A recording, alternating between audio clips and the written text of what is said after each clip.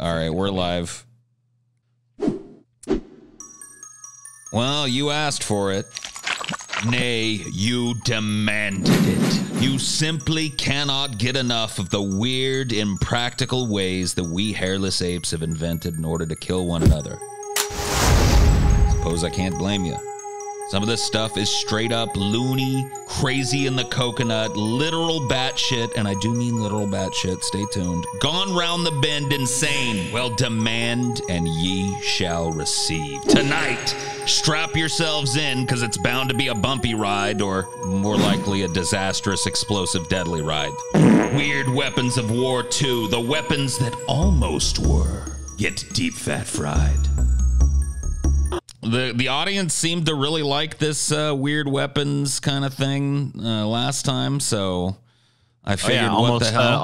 All the top comments on the last one were just like, sequel, please, sequel, please.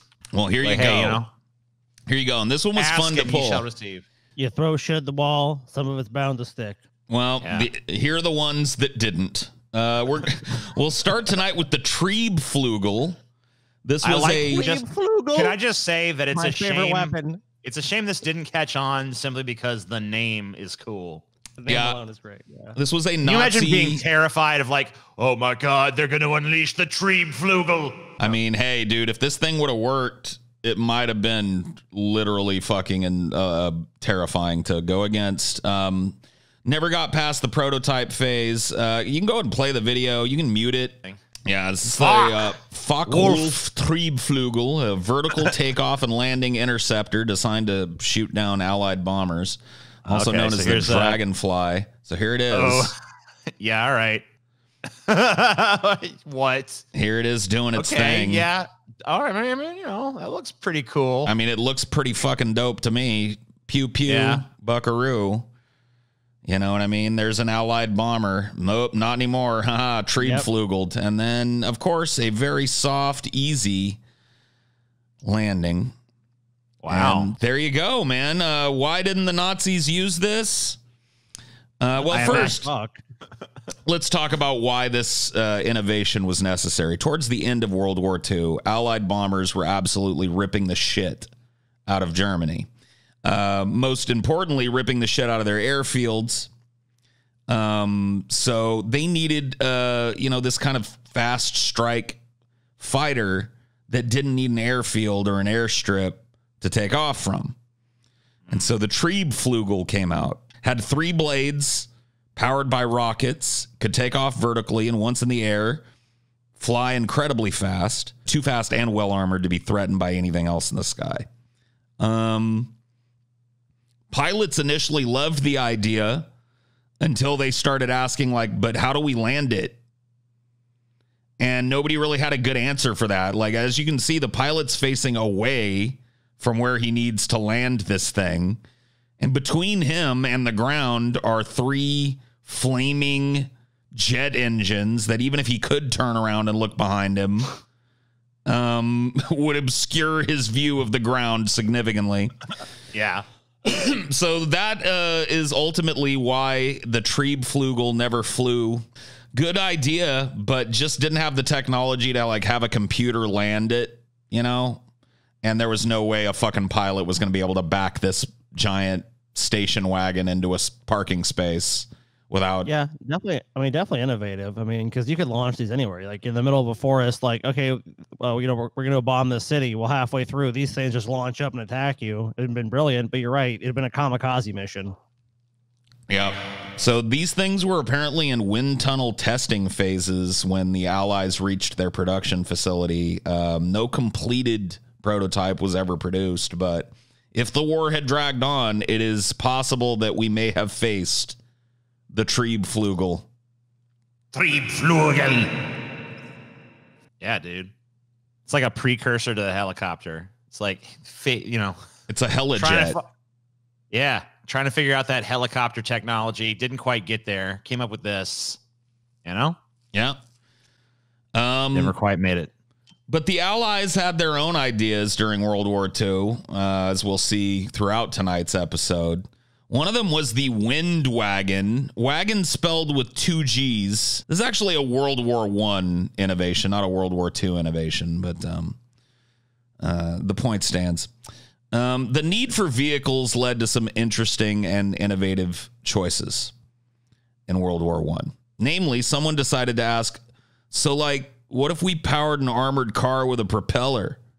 And nobody stopped to realize that this is the exact kind of Frankenstein creature you'd create with crayons at age 5 when you realize that airplanes are cool and cars are cool. So what about a car that looks like an airplane? These things actually existed. They had numerous problems, which I probably don't even need to delineate for you. The foremost being that they just basically strapped an airplane engine to the back of this thing. And it's completely open to the air. Completely open to fire from all directions, right? Yeah. Was it really fast? Well, the idea behind this was in World War II, armored vehicles had trouble with sand. Or World War I, sorry. Armored vehicles that were made back then, vehicles in general back then, had trouble navigating sandy terrain.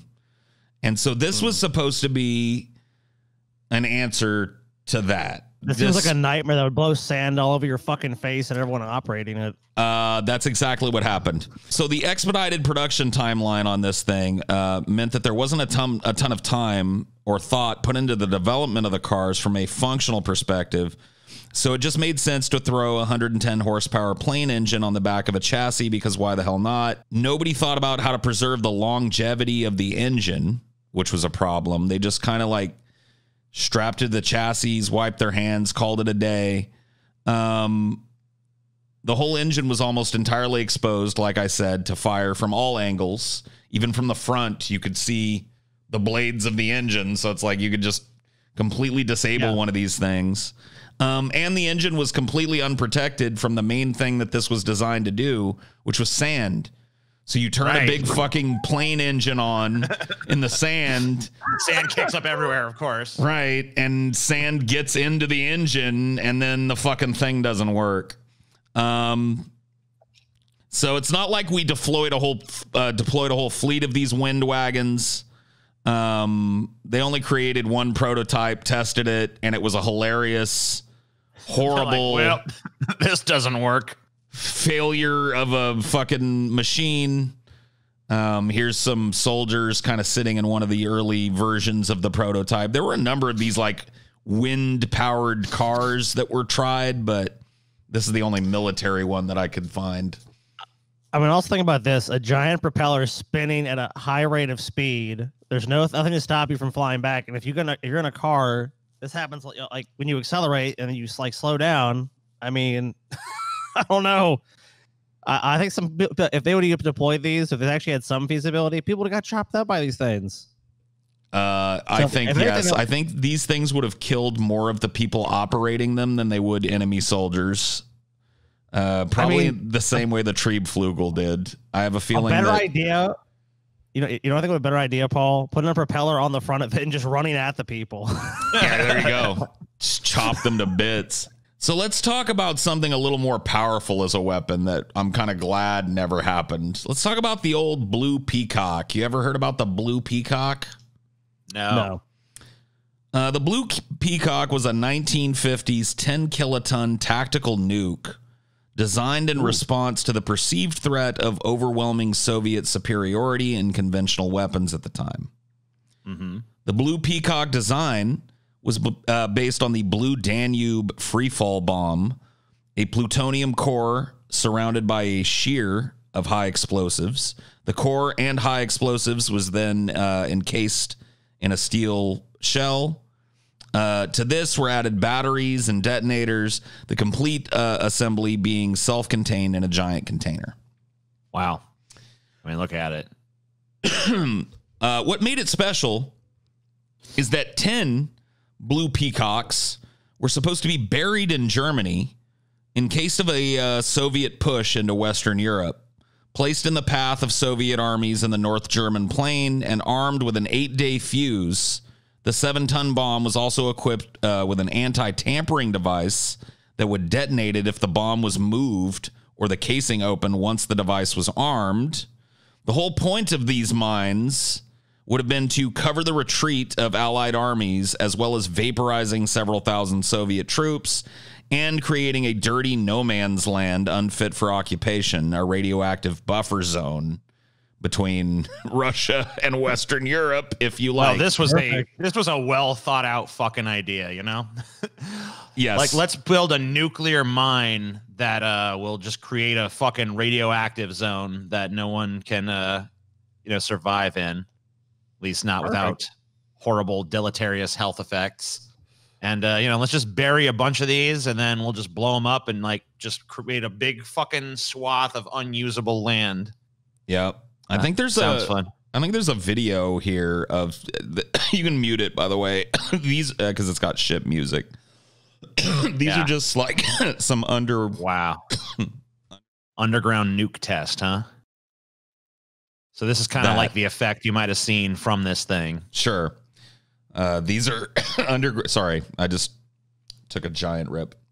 These are underground nuclear tests, of course, of varying megaton strength. But this would have been what these nuclear mines probably would have looked like going off. Pretty ridiculous. So one of the problems encountered was, other than just the general concept and design of this insane fucking weapon, was that the Blue Peacock's batteries and electronics might not last 8 days buried underground when subjected to the cold German winter. Several insulation solutions were tried but failed. So these were supposed to be deployed like ahead of the advance of the Russians. They had an 8-day fuse. So, as you're falling back, you're supposed to bury these and then, kind of hold the line as you fall back. And hopefully in 8 days, the Russians are right over on top of this and it blows. So they had an interesting solution for this to get around this freezing electronics design flaw. And I don't think anybody would guess it. Does it involve chickens? At one point, the design included putting several live chickens inside the bomb casing, along with enough food and water to sustain them for 8 days. The chickens would produce heat that would have been sufficient to keep the bomb at operating temperature. The only modification needed was to install chicken wire around the bomb components in order to avoid the critters pecking at the stuff that should not be pecked at. Oh my God, dude, the chickens will set the thing off so obviously. We put the chicken wire around it. It's fine. The chicken nuke. I love that we have something as sophisticated as a fucking nuclear bomb and we're trying to build a nuclear mine. And then it's like, how do we solve this insulation problem? I know. We'll put a bunch of live chickens inside the bomb. Yeah. They should generate enough heat to keep it from freezing. It's like, what? They should. Yeah, quote unquote. Who knows, Yeah. The project was abandoned in 1958 when the political dimension of detonating bombs large enough to create craters several hundred feet deep, 375 feet in diameter, as well as potentially contaminating an ally's country with nuclear fallout, was finally discussed and taken into account. Someone was like, wait a second here. Yeah, if this goes off, what are the consequences for this? Just a lot of fallout. No big deal. Especially considering that the Germans themselves had not even been told about this plan. So Great Britain was going to carry this out without telling Germany that it was burying nuke mines along its northern border. You know what I mean? The Germans, of course, did not like this idea when they were told. They'd been told in the past that the big containers were nuclear-powered generators. So when they were doing testing for the burying of these and stuff, and they were like, was ist los? What is this giant thing you're burying? And they're like, oh, it is a prototype nuke generator there, bud. Why is it clucking? Don't mind that, pal. Oh, we filled it with chickens to keep it warm. It's like, look, what guys, the fuck is happening? They're going to cry when he spilled Nazis. All Germans that time were Nazis. Just remember that. So this was so insane that when it was declassified on April 1st, 2004, it was thought to be an April Fool's Day joke. It wasn't. Yeah. Maybe that's why they chose to declassify it that day in hopes that people would look at it that way, but it isn't. This actually existed. I also just wrote down the name of the agency that was responsible for coming up with this. It was the Royal Armament Research and Development Establishment, codename RARD. RARD. Oh, no. They just needed to throw a technical in there. And I think like right in the middle. And I think they had it about right. Yeah, then they the name would have fit. Yep. So that's the chicken nuke. That almost happened. Good for us. Every time you think to yourself, you know, maybe the human race will make it. Maybe we're worth it. Just remember the chicken nuke. The chicken nuke you're wrong. Almost happened. The plan for the XP-79 was fairly straightforward, intended to serve as an interceptor aircraft that can engage an incoming fleet of bombers quickly, and effectively. Pilots responding to an inbound air raid would rely on the onboard jet engines to power them through a series of high-speed passes through the bomber formations, downing aircraft as they tore through them. Had no other offensive weaponry or defensive weaponry. There were plans to put cannons on it eventually, maybe. But that never came to be. Aircraft was believed to have a top speed of about 525 miles an hour and a service ceiling of 40,000 feet. Pretty good for the time. Yeah. Jet-powered XP-98B only took to the skies once. Test pilot Harry Crosby in the unusual cockpit. This is him here. Crosby had the plane airborne for just over 14 minutes when he attempted his first banking maneuver at around 10,000 feet. Unfortunately, as the flying ram banked, it promptly went into an uncontrolled spin. Crosby and the aircraft both plummeted to the ground, killing the test pilot. Some believe he may have been unconscious through the fall, while others suggest that he may have been struck by the aircraft itself as he tried to bail out. The prototype was a total loss, and the military was not impressed, and this thing was scrapped. I would say not. Like, All right, here's the first bank. Yep. What do you think? We'll take 10.